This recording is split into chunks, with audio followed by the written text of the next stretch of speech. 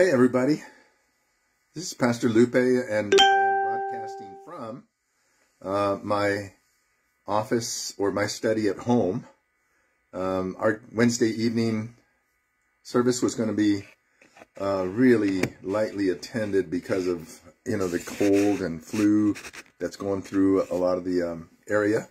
And so we decided just to shift things a little bit. And here I am talking to you from home. And you can hear it in my voice a little bit too. I've just had a couple of sniffles the past couple of days. So yeah, I hope you enjoyed your Christmas. We had kids everywhere. They were outside, inside, dog following them. Oh my goodness, did we eat and celebrate, the Lord's birth, Christmas. The whole nativity, celebration. And so it was a lot of fun. We had a great time, and it's just wonderful to be able to come together with you guys, just to be able to touch base, to see how you're all doing. Hopefully we're praying for all of those that are sick today. There's, several who have come down and tested positive with COVID. Many of them, all they've had is not tested positive, but have a cold, and so we've decided to do this up. Looking forward to the new year. Hopefully looking forward to the new year.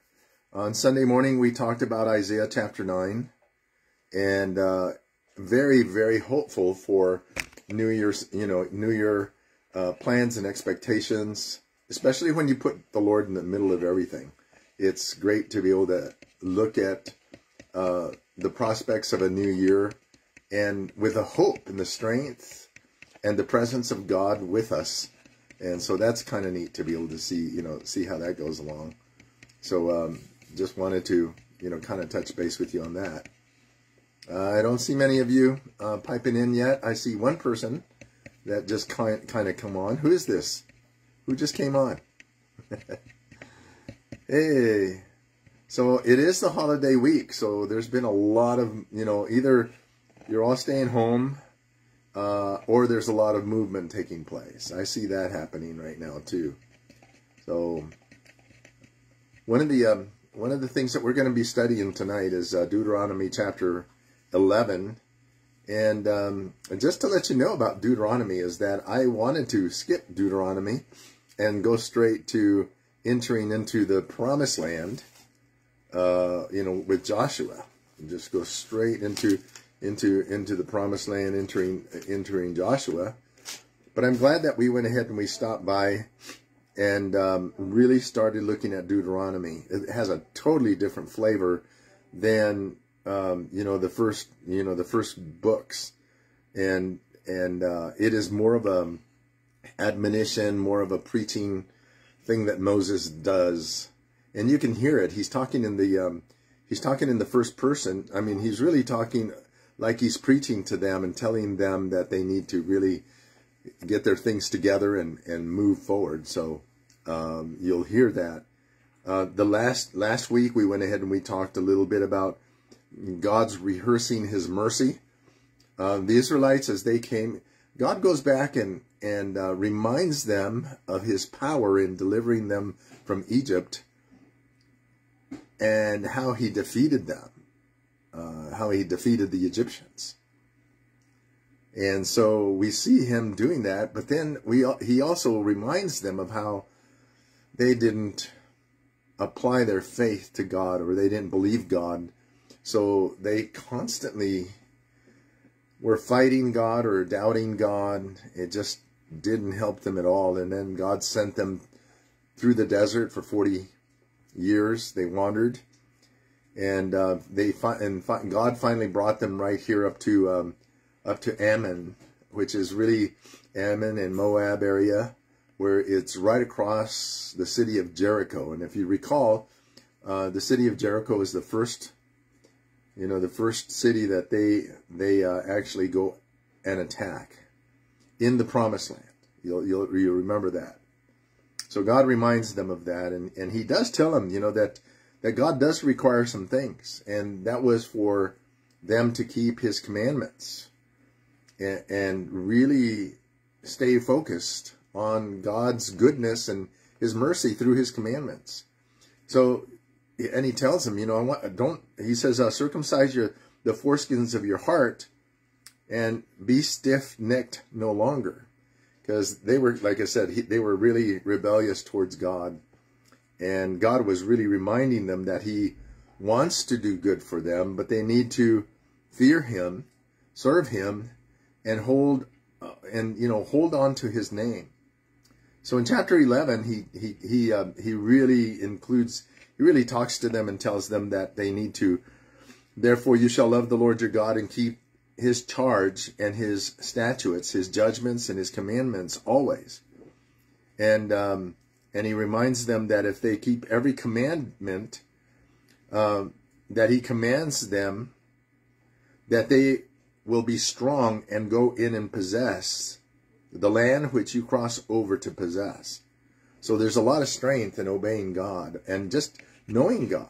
When you know God, you're serving him out of love rather than, just a strict obedience. I think a lot of people think that, obeying his commandments is strict obedience, and God is somewhat removed from, from our hearts. When God is when you love the Lord your God with all your heart, soul, mind, and strength, you want to please him in everything that you do, and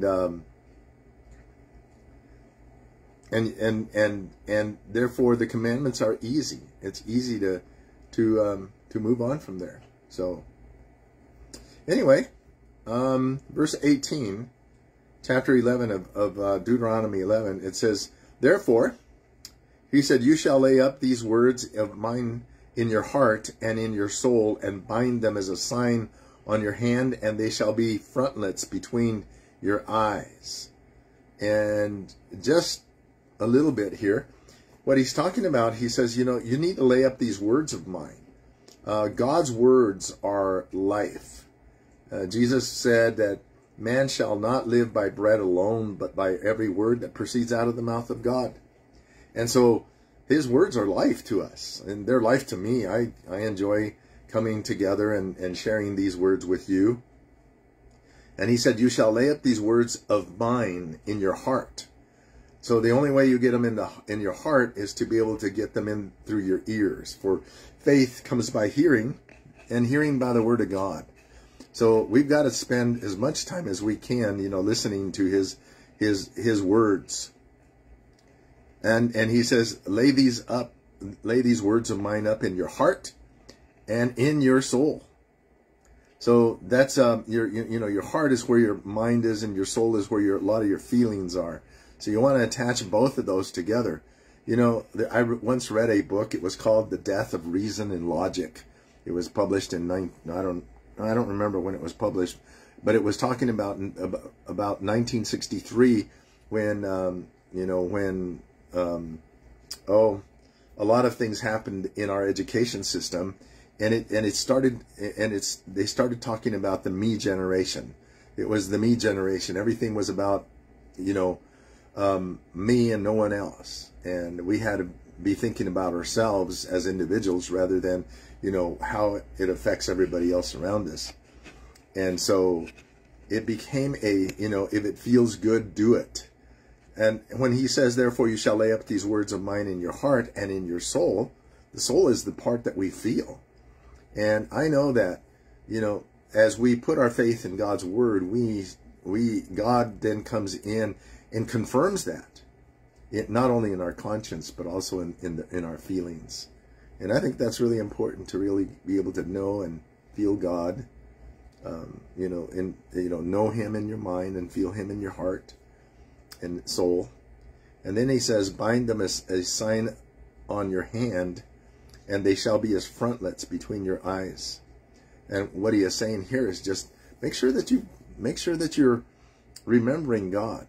The Jews used to have these little boxes that they were called frontlets, and they would bind these with leather cords around their arm, but there were little boxes that held portions of scripture in there, and it would help remind them throughout the day that this is what I'm being reminded of, is to serve the Lord and in that word. So he's talking about that. Yeah, that's right. Hi, Karen. It's good to see you on. The opposite of Jesus is who wants us to think of others. Yeah. So that's what, and here comes the other thing too. And they shall be frontlets between your eyes. And the same thing happened here, is that you would put the word of God. We need to think about God first. Above all things, we need to think about God, because he is the one that leads us to think about others. And in doing so, then God takes care of us. And I like the fact that God takes care of us. He really does. You know, a lot of times we're motivated by fear, doubt. We don't think we're going to have enough. And so what we need to do is we need to make sure that we're connected with God enough that we know and trust God. And just rejoice in the fact that he is watching over us, taking care of us in all things. Now, in verse 19, and I would just hit that one verse, verse 18, and I just got up to that. So it's our responsibility to know God, okay? Hey, Pastor, hi, Karen. So now here comes the real meat of everything, you know, because in Arizona right now we have in Arizona we have a $12.7 billion budget, okay? That's with a B, $billion budget. Now, the education system in Arizona is 6.3, over half of the, just about half. It's actually over half. I may be misquoting that last number. Just about half of that budget is dedicated to education. Now, this next verse, it's telling the parent, the Christian, or God's people, he said, you shall teach these statutes and judgments, my words, you shall teach them to your children.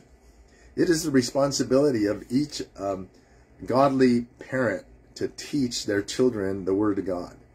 Not only teach them, and the word teaching is more than just, you know, classroom setting. It is living it, it is demonstrating it, it is requiring it of them that they need to do that, and also forbidding them to get involved in certain things. Now, I know that we don't, you know, we fail in parenthood, and what we need to do is we need to repent of our failure and say, and ask God to help us to be able to teach our children what is really, those things that are really important.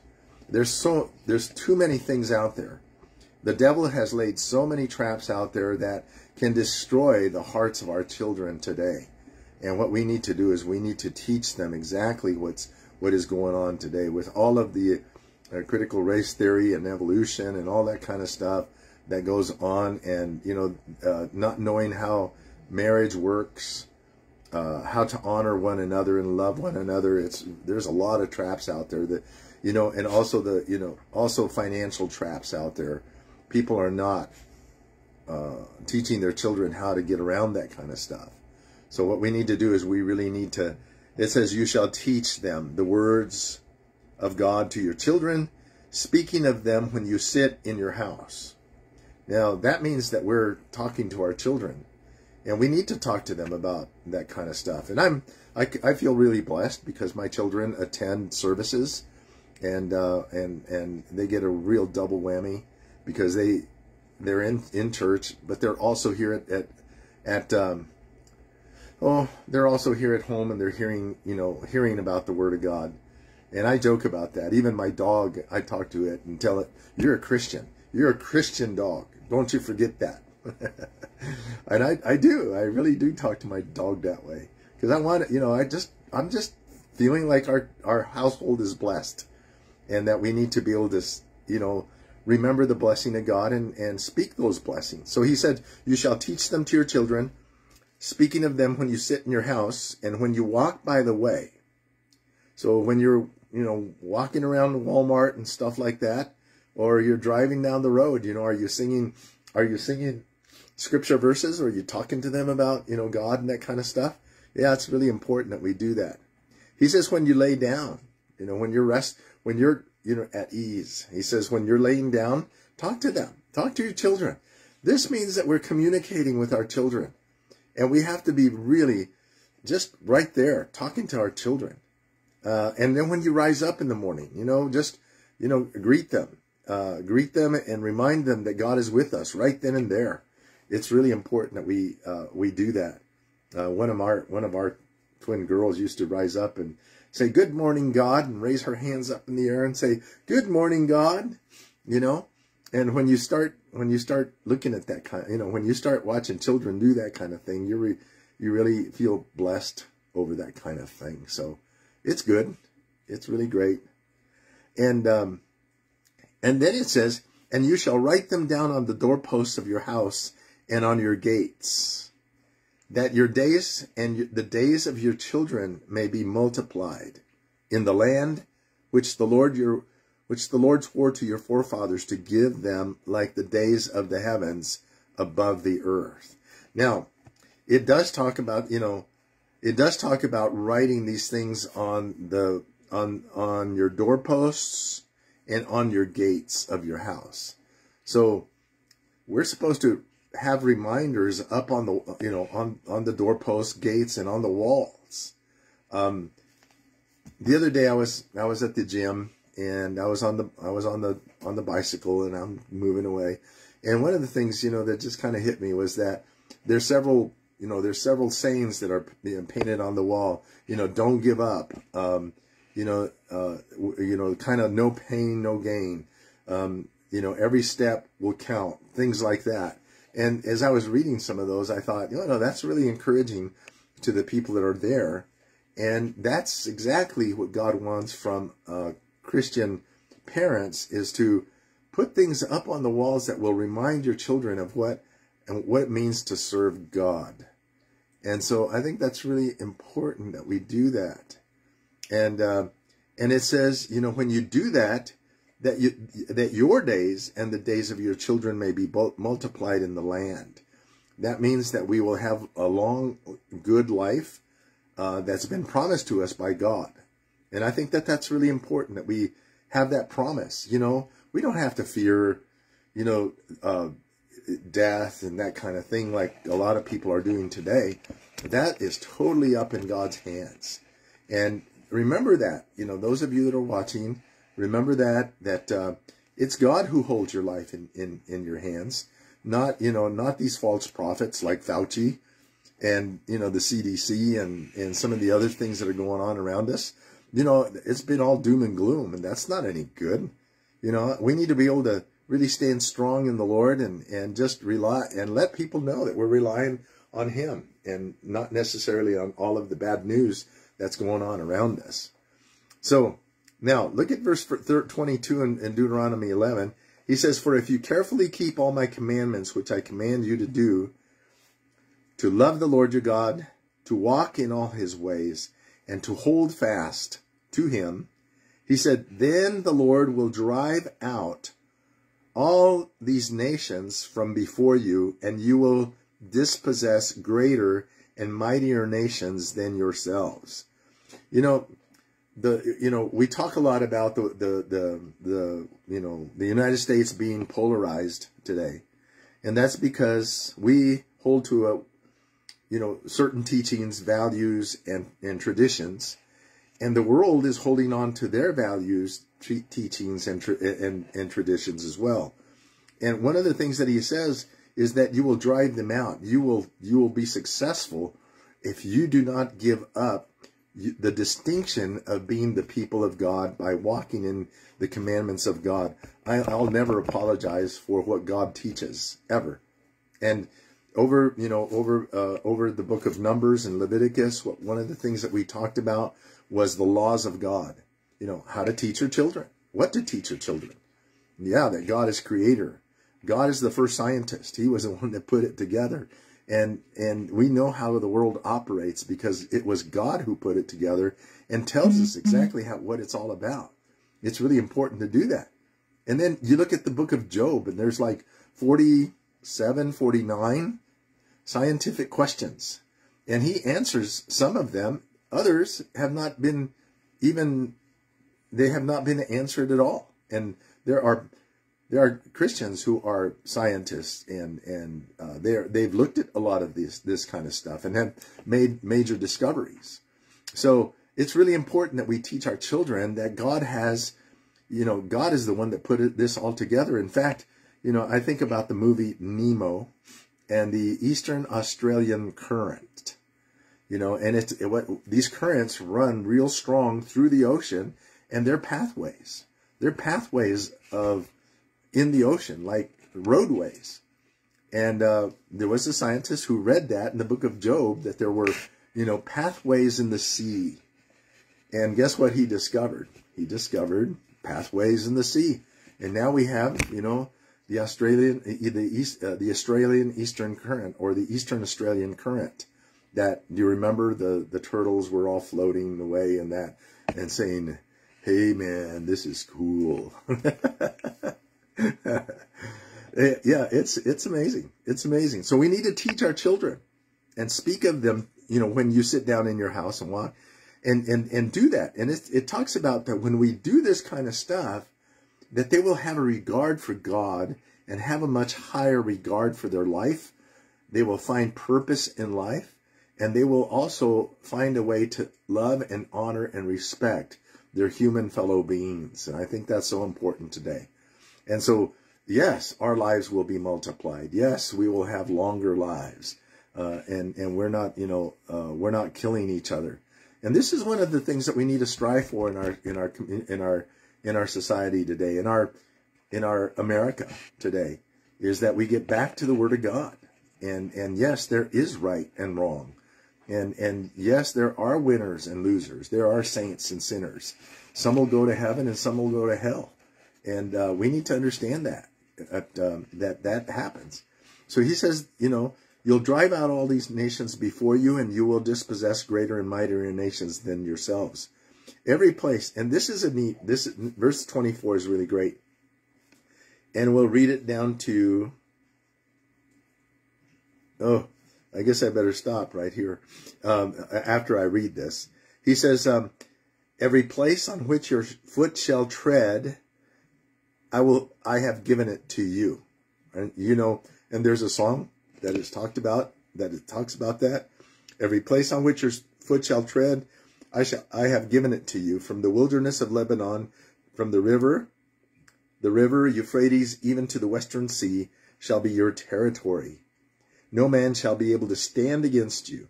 The Lord your God will put a dread of you and the fear of you upon all the land where you tread, just as he said to you. What a blessing. Behold, I set before you today a blessing and a curse. And so now we're looking at that as, either a blessing or a curse. I want the blessing of God. I want the blessing of God on my life, and not the curse. And there is a way to avoid the curse. The wages of sin is what? It's death. And to walk in God's commandments is life. And that's a no-brainer. I want to be blessed. The blessing, if you obey the commandments of the Lord your God, which I command you today, and the curse, if you do not obey the commandment of the Lord your God, but turn aside from the way which I commanded you today and go after other gods which you have not known. We need to be careful.